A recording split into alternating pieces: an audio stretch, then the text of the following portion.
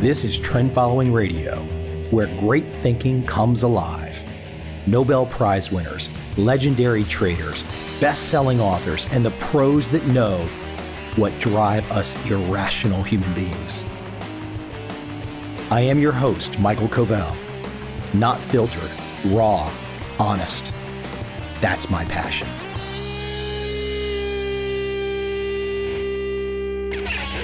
Some thought experiments today with a bent on statistical thinking, with applications to trading, with a focus on life.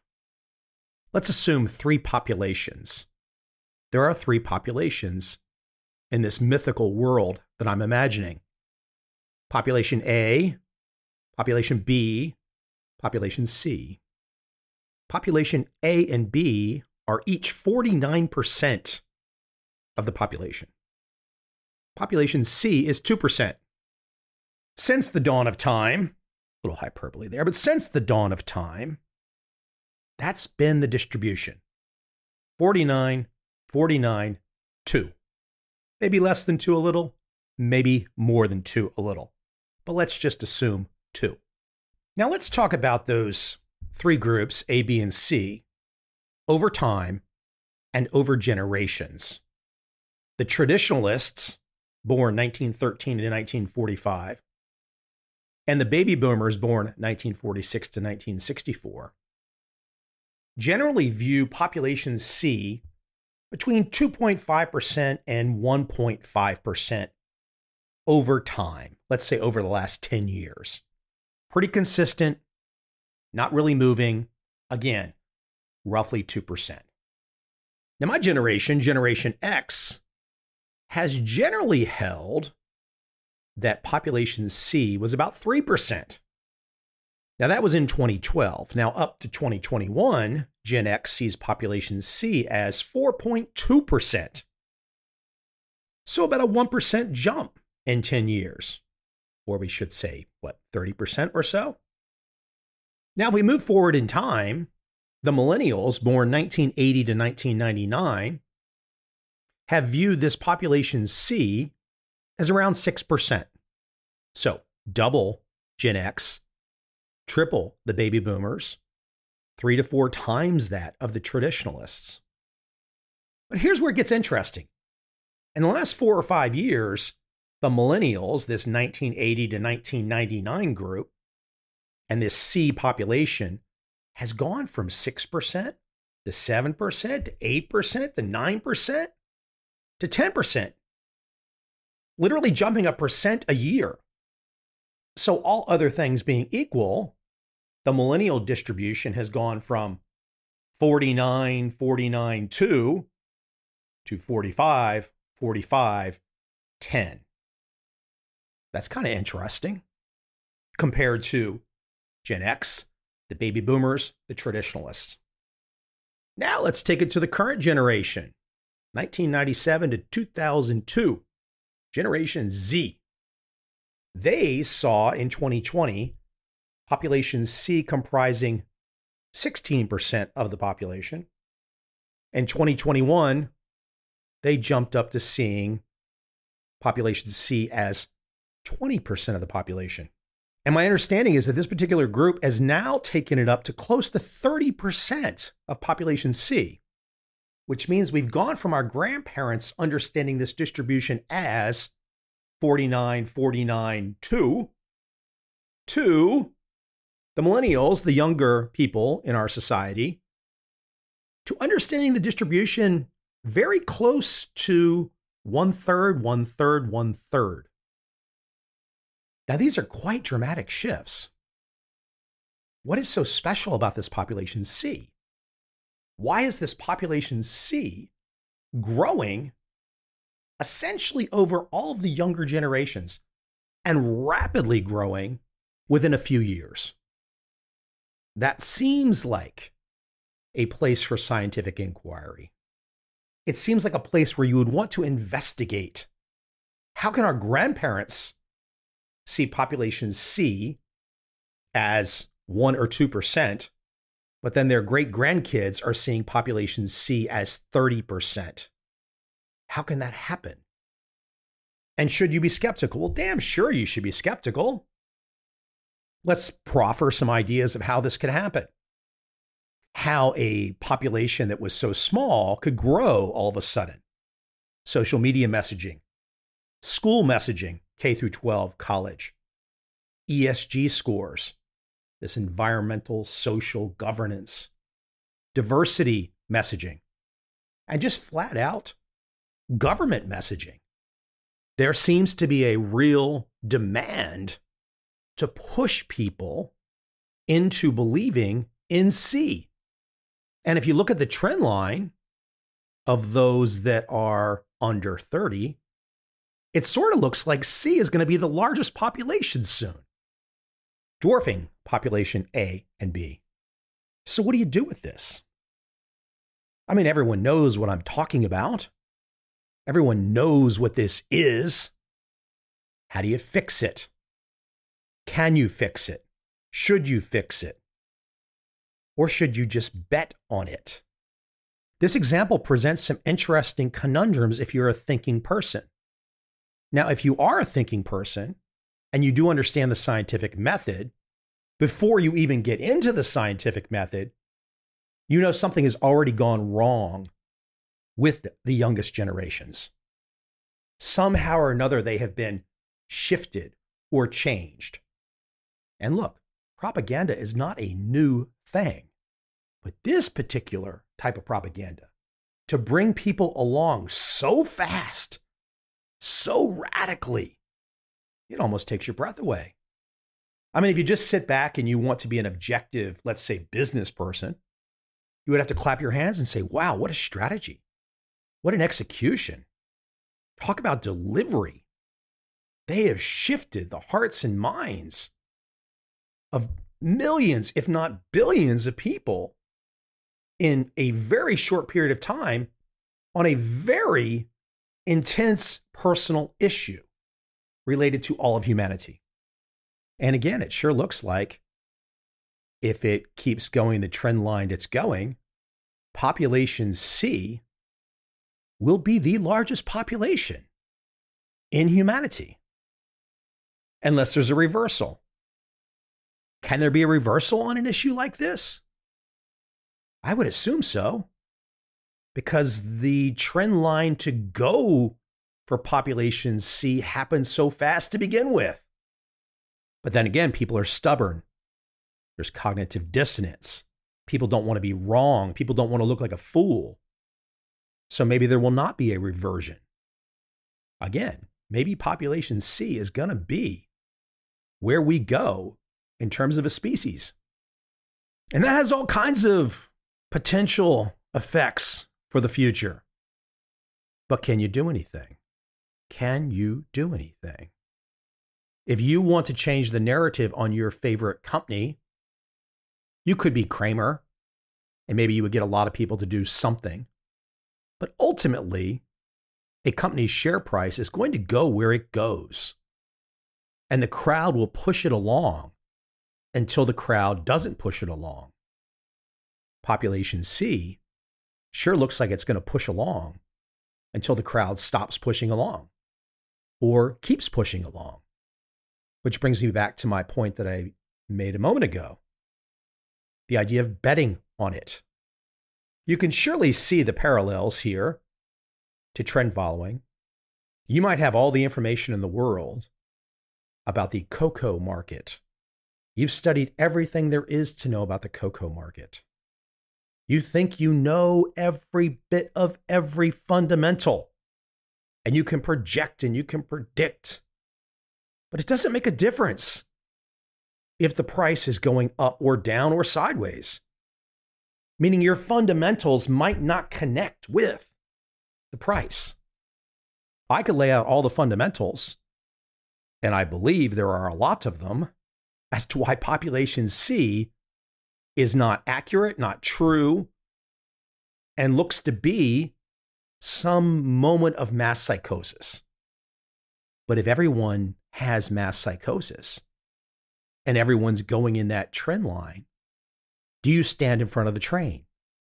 Now that gets to be a little bit existential, because what happens If it is a mass psychosis for population C, and everyone refuses to stand up to it, and population C gets more and more power, and the train gets farther and farther down the tracks, it becomes harder and harder to stop. But then again, can you stop it? Can you really stop it? It sure looks like to me that people in population C deeply believe what they believe. They don't seem open to suggestion. They don't seem open to persuasion.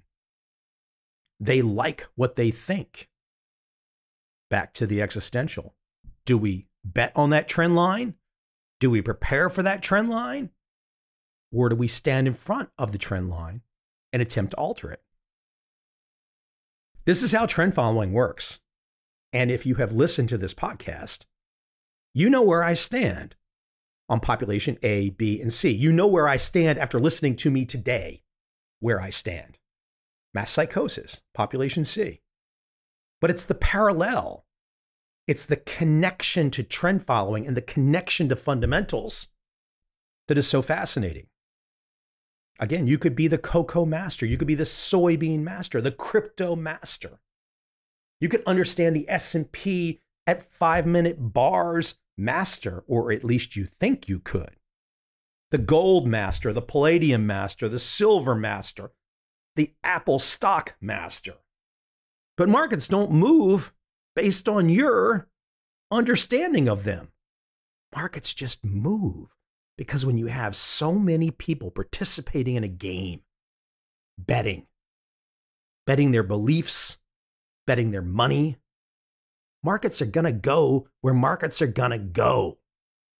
So how stressed out are you going to get over population C and its current direction if you really can't control it, if you really can't stop it, if you really can't stop or control gold, whether it's going up or down? You can't do anything.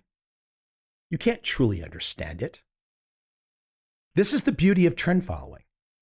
We can spend our lives on a daily basis wrapping ourselves up in the notion that we can understand it all. Or, as Tom Basso might say, enjoy the ride. Or as Alan Watts might say, go with the flow. Or as Larry Haight might say, just follow the rule, have a stop loss, which means go with the trend. So when it comes to something like population C or any other market, so to speak, your personal morals, your ethics, your politics, your economics, yeah, I get it. I'm there with you on a certain level. I want to put my foot down too. But can you? Should you? Should you even attempt if you're beating your head against the wall? You could also go down this path of playing with populations when you're looking at particular issues in America or even around the world when it comes to education, when it comes to crime. The moment that you start to think in terms of numbers, the moment you start to think in terms of statistics, you're onto something. You're into a world of logic. You're into an engineering mindset. I had somebody tell me the other day that former President Donald Trump was essentially the devil incarnate. Fair enough. I think at least half of America believes that. But I would point back to that half of America. Why? Why is he the devil incarnate? Why is Barack Obama the devil incarnate? Why is George Bush the devil incarnate? How does one come up with a particular position on anything? Whereas trend following says, I don't need to know all that. I don't need to be caught up in your emotions. I don't need to be caught up in your group think. I just want to look at the numbers. What are the numbers? And make rules to follow the numbers. Detach yourself. Don't allow yourself to get caught up in it all. There is a magic hand out there right now that's pulling the levers on all of these conversations. It's not happening organically, and it's not happening in a viral sort of way. somebody, someone, some group is attempting to get most people worked up into some type of emotional lather to where they can't think clearly, to where they can't look at the numbers. Now, here's a challenge for you. Whatever issue that you might want to debate, maybe you agree with me, maybe you disagree with me. But I can promise you this, somebody like me, I fight on the side of the numbers. So if we sit down at the table, don't give me your emotional histrionics. I don't give a shit. Just put the numbers on the table. Because if we are thinking people, if we are rational people, logical people, the numbers are going to tell us the story. We might not like the numbers. We might want to change the numbers. We might agree with the numbers. Doesn't matter. The numbers are the damn numbers. So if XYZ market goes from 5 to 10 over 6 months, then over the next 6 months, it goes from 10 to 30. You could have every argument with those numbers that you want to. Maybe if these numbers represent a company, the company is a piece of shit. Maybe it's got no balance sheet. But if the trend line is up, we can argue with those numbers all day long, but the numbers are the damn numbers. Now, that doesn't mean the numbers can't reverse and go the other direction. Of course they can. And in life, you need to have rules for that. Rules for when the numbers change. It's tough. It's interesting to be a trend following trader because a lot of us have strong ethical views, strong moral views, strong economic views. We get how the game works. We understand politics. But all of that doesn't matter if the price is crashing or the price is zooming straight up. That's really tough for people to accept. And back to my controversial laying out the three populations. It's very difficult for me to accept. I know there is a magic hand pushing younger generations to believe that 30% plus of their generation is in population C. I know that at its root level, that's psychotic compared to the parents and the grandparents and the great-grandparents. It makes no sense. But you still have to deal with the numbers. You can't make the numbers go away unless you're going to have a fight, you're going to have a war, and those are options. Those are often options in society. We can definitely see over history how that's happened. My intention today, though, was just to put this thought experiment out, to get you thinking in terms of numbers, to get you thinking in terms of counting. Because once you allow yourself to go this way, life's a lot easier. They don't have life extension yet. It's not worth dying over stress regarding an issue that you can't control. The best thing you can do on this planet is to do something big, to contribute, to give back. Make something happen. It's all you can do. Everything else is noise. Just count. If you keep counting, you're going to have a great life.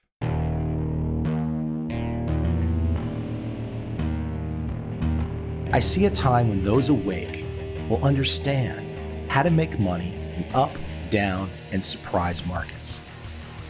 Whether new trader or experienced, college student or financial advisor, protecting against a crash or just trying to make a lot of money, trend following offers everyone an answer in uncertain times. To get started immediately, send me an email, michael@covel.com. I will send you the right trend following steps to take along with my free video. But if you want to buy and hold, trust the government and trust Wall Street, this is absolutely not for you.